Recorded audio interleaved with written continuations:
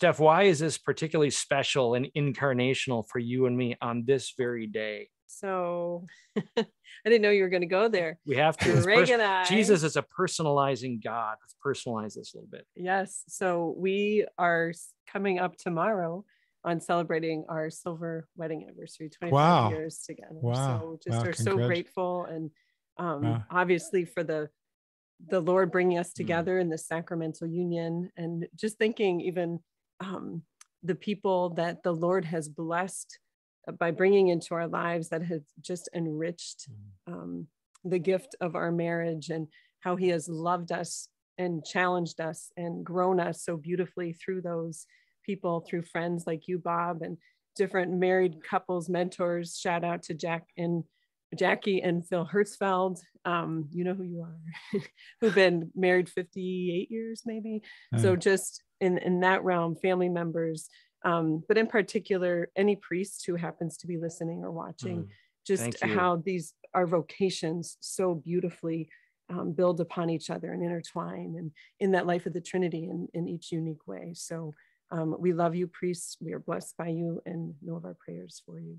So we are going to declare the kingdom, declare God's love, and declare his desire for us to know him deeply, intimately, personally. And he provides a means to do that, certainly his church, but as marriage is flowing, the streams of living water to awaken us all the more fully to that identity, right? That we can live out that mission fully and rediscover it. We're just going to sit back and be blessed by Bob, enumerate, if you will, these 5 areas of unity that we encourage you to check out more fully in his book, Be Devoted, and other really, truly fabulous books. I might even say life-changing, awakening books that are being shared throughout the world, making a huge difference. Very worthy of husbands and wives to read, parish teams to read, because he brings such honesty, clarity with his craft, if you will, as a PhD in these areas, but his personal experience and really the fullness of the Catholic faith, orthodoxy, but infused with that dynamism of the Holy Spirit, which is what it means to be Catholic. So with no further intro, I guess, we could say a lot more. Yes. We turn it over to you, Dr. Bob. Thank you, Greg. Thank you, Stephanie. And happy anniversary tomorrow. Thank you. Left a lot of fruit so far, and it's only increasing. So these 5 areas of unity in marriage are really modeled after the Trinitarian community. So I love that the whole teaching has been organized around the Trinity, because it's really the image of marriage, if you will. It's the blueprint for marriage. So I like to say that the Trinity is the heavenly family, and the Holy Family mirrors the heavenly family. In fact, one of the members of the heavenly family is in the Holy Family, and Joseph then kind of represents the Father, and Mary, who is full of grace, is full of the Holy Spirit. So we get a picture of that Trinitarian communion when we look at the Holy Family. But every family was designed by God. The Holy Family is the redemption of what God had intended from the beginning. And so when we look at the Holy Family, we see the kind of intimacy and communion and closeness and unity that God desires for each one of our families, each one of our marriages. And yet we know that we also struggle with sin, so that this is an ongoing process of growth. And that's why these 5 areas are really for the purpose of rebuilding or building for the first time, for many of us, areas of unity and intimacy that mirror that kind of communion. So those 5 areas are spiritual unity, and I'll go through each one of these in more depth. Spiritual unity, emotional intimacy, cooperative teamwork, daily companionship, and sexual intimacy. And in our world, we tend to skip the first 4 and go to the 5th one.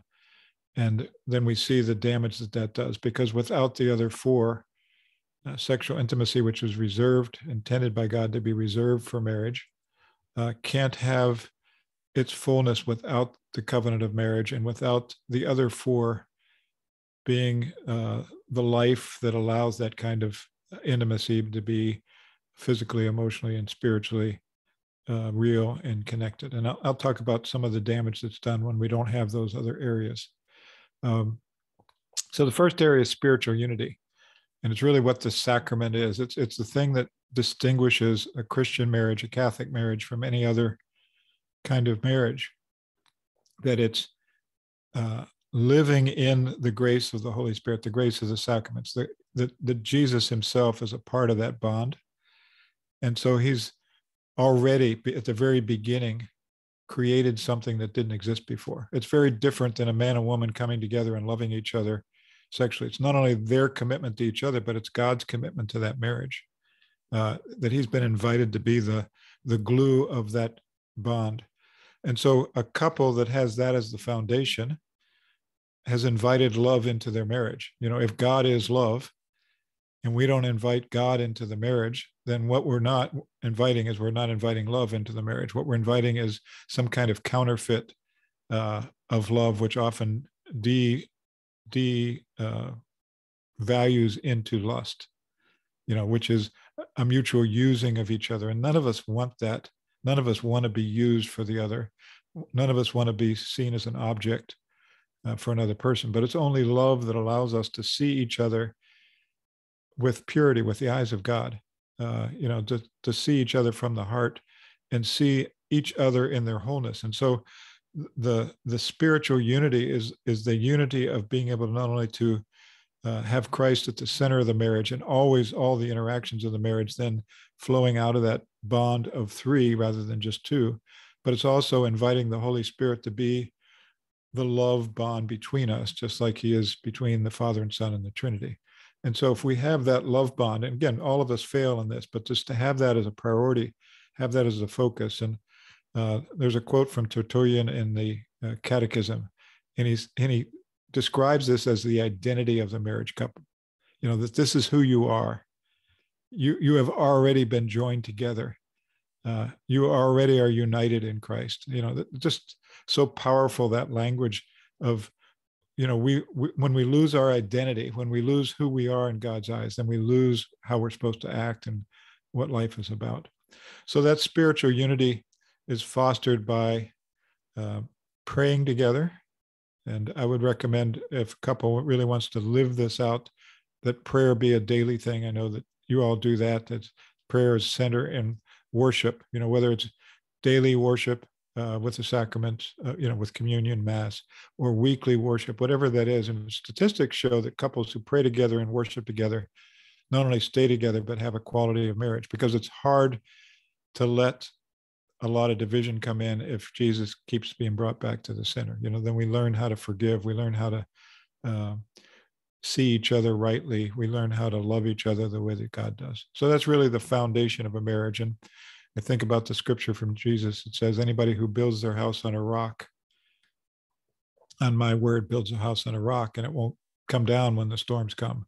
But anybody who doesn't, builds it on anything else, there's going to be some storms that come that's going to knock it down, however strong it seems. So it's really on his word, on his person, that spiritual unity is. And when that unity is there, there's enough security that a couple can be vulnerable with each other. If there's not security, if there's not a sense of I'm here with you out of the love of God for the rest of our life, then each of us begin to move into self-protection. And you know, many of us bring that self-protection into the relationship because of our past hurts. But when that security is there, we can begin to let down the guard and become vulnerable with each other. That is, begin to share with each other not only the things that are going well, but the places where we struggle, the places where we're not feeling loved, or where we're not loving, and we're then apologizing to each other for the ways in which we've hurt each other. When there's that security, you can go there, you can do that. When there's a lack of that security, then what happens is emotional intimacy becomes a sharing at a certain level until we're hurt. And then once we hurt each other, then we go back into our self-protections. And again, this happens in every marriage. But in a marriage where there's security, we can work through that hurt. And really the second part of Be Devoted and Unveiled, I really talk about how that healing can happen, which is restoring the places where it's broken. But very simply, emotional intimacy is being able to share not just ideas, although that's important, but share emotions. And Thomas Aquinas talks about all the emotions are directed towards love, so that there are what we call positive emotions, which are the expression of love presence, like joy and delight and peace and comfort. Those are all expressions of the experience of love. So that's really important for a couple to be able to share emotionally. I love you. I just feel joy when I'm with you. You know, you're just a delight to be with. But there's also the negative emotions, which are the reflections of the absence of love or the threat to love. And those are just as important. And how we express those is really important. So, for example, what is anger? St. Thomas Aquinas says anger is the injustice of love being taken away. And what is sorrow? But it's the loss of love. I just had a grandson go off to college at the Air Force Academy, and my third grandchild to leave. And there's just natural sorrow. It's honest emotion.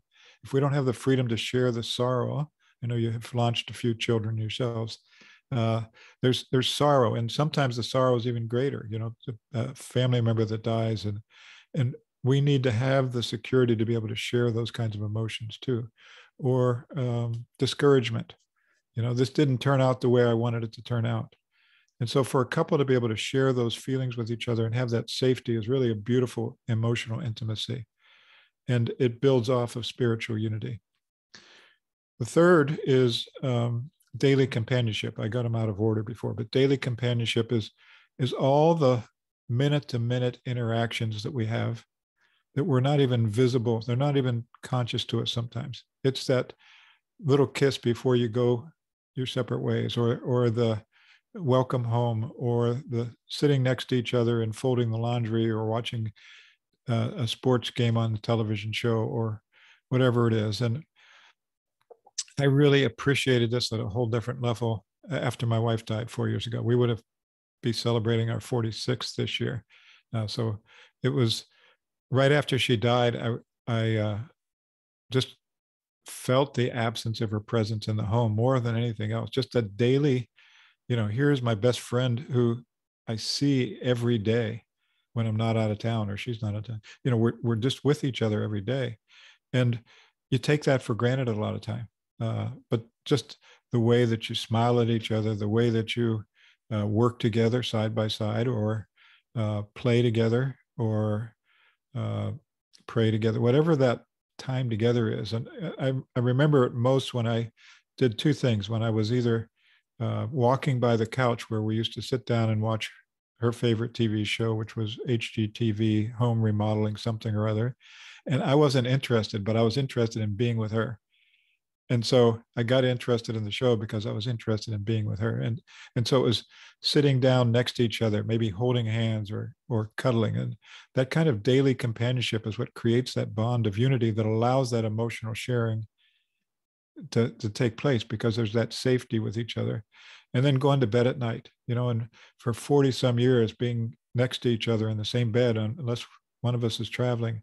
And to have the absence of that, it's like, wow, I didn't realize, you know, totally apart from the sexual intimacy of those times, but just laying there side by side, waking up in the morning and seeing that person. And the absence of that really allows me to see the importance of that daily companionship.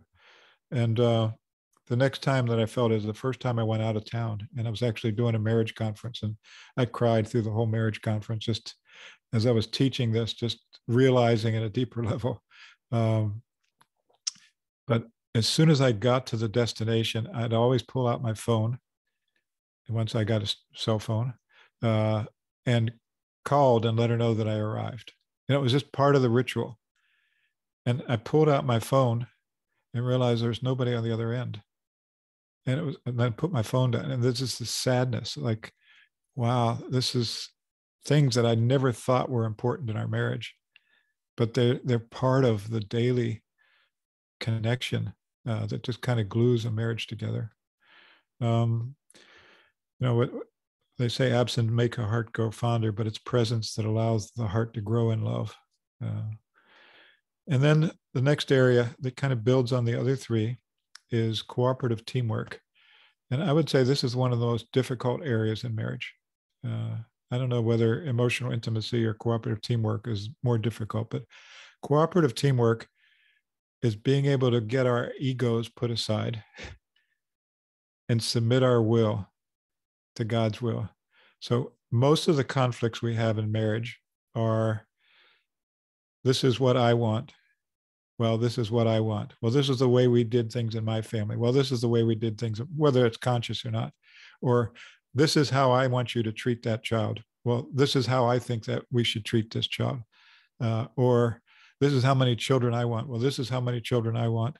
It goes on and on and on. This is how we should spend our money. This is the vacation we should go on. This is how I want the house to be clean. This is how, when we should do the dishes at night or leave them, 1,000 different decisions that we're making all the time. And if a couple is in communion and union in those decisions, which doesn't happen easily, then life flows pretty easily. And then that builds the emotional intimacy and the daily companionship. You like being around each other. But when there's that kind of division there, and one person or the other feels dominated or not heard or not considered, or like their viewpoint is pushed down, this creates a lot of pain and separation inwardly. So we may still be functioning side by side, but inwardly we're starting to pull away. And all of a sudden you see, well, I don't want to be around you as much, or I don't want to have an intimate conversation with you because I really don't trust my heart with you in this place. And so there's a couple of scriptures that really speak to this fourth area to me. One is submit yourself one another out of reverence for Christ. Submit yourselves to one another out of reverence for Christ. So that implies a submission, which it goes back to the spiritual unity. It's a submission to Jesus first. That I'm not building my kingdom, I'm building your kingdom, God. And one of the things I encourage couples to pray on our conferences is they are Father together. As a married couple, our Father, who art in heaven, hallowed be thy name. May your kingdom come. May your will be done in our marriage as it is in heaven. Give us what we need today. Let us forgive one another. That's building that unity in marriage. And so that's spiritual unity. So that mutual submission, it's really good for couples, both persons in the couple, to be able to say, this is what I'm interested in, and I really want you to hear my interests, my desires. And I really want to hear yours. And then from there, we can say, God, what are your desires? What do you desire in these situations? And sometimes in the little things, we're not stopping to ask God those things, but we need to really hear each other. And so I find when couples come towards each other with, we will do this, or we will do this, then there's a demeaning that takes place, and there's a loss of teamwork. But when a couple says, this is what I would desire to do, and this is what I would desire to do, how can we come to an enthusiastic agreement? That's where the union takes place. And the fruit of that and the other four intimacies is immediately felt in the bedroom, in the sexual intimacy.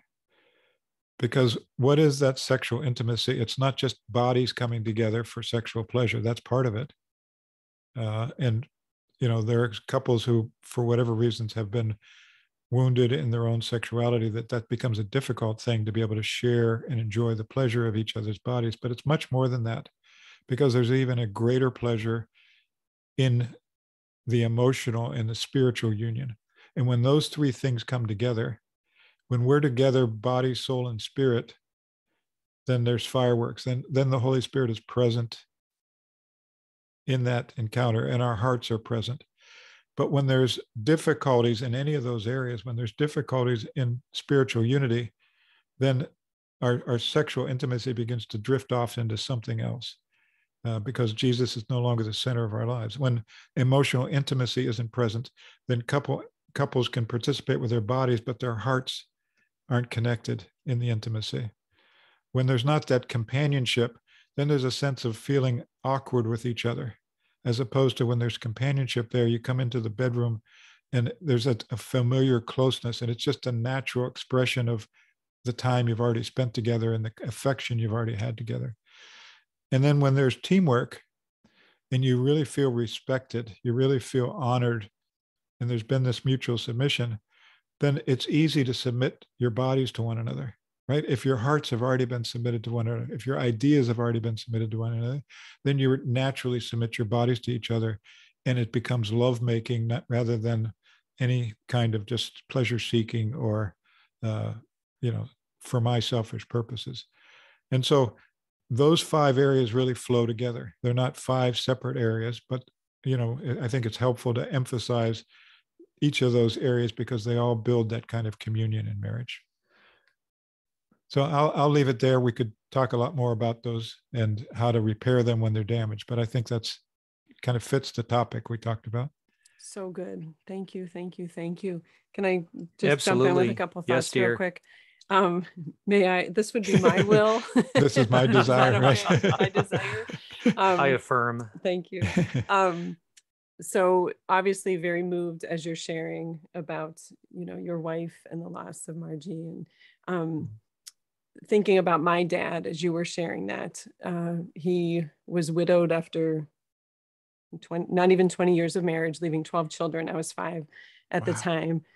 And it wasn't, and I feel like I always appreciated as much as I could the sacrifice that he made, not just daily, but second by second, to raise 12 children by himself, and just all that his life, our lives entailed. But there was one night shortly after we were married, I want to say maybe a few months into it, where we were in bed, and I just, all of a sudden, it was just one of those moments where almost uncontrollable sobbing, just feeling for my dad. And it wasn't, as you said, the sexual thing, but just the companionship and the friendship and those ordinary things that until you experience them in your own marriage, can't imagine the intense loss. And so just, greater appreciation, greater prayer, hopefully greater empathy, for others in that.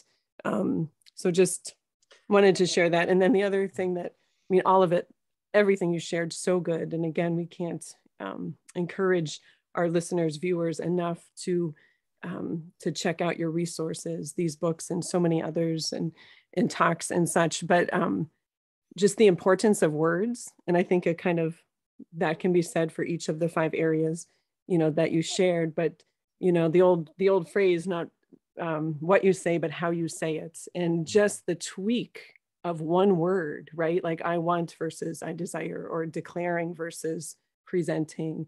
And then thinking in that realm, a dear friend of ours who was present at our daughter's wedding last May, a year ago May, a priest, he pointed out that it was the first time that he had noticed the change with the liturgy, with the exchange of the rings. It used to be take this ring, and then it was switched to the more, or the closer translation of receive. So even that difference of take versus receive. And so just that was resonating in my mind as you were sharing, and just the importance of those the meanings and of word choices and such. Mindful that our time is at an end, and the desire for more of this, any of you who are watching this right now, should impel you to go to jp2healingcenter.org and check out some of the events and books that really do speak to hearts and minds, particularly in relationship of husband and wife. Bob, if you could land us in this particular way, many who may be seeing this in particular ways feel locked in to patterns, perhaps their own sin, perhaps their spouse's sin, and they perhaps are making declarations, he will never change, she will never change. You're in this work and ministry because you have seen the transforming power of Jesus Christ. You give testimony to that in your own marriage. And everywhere you go, you see couples bringing that same baggage, struggle.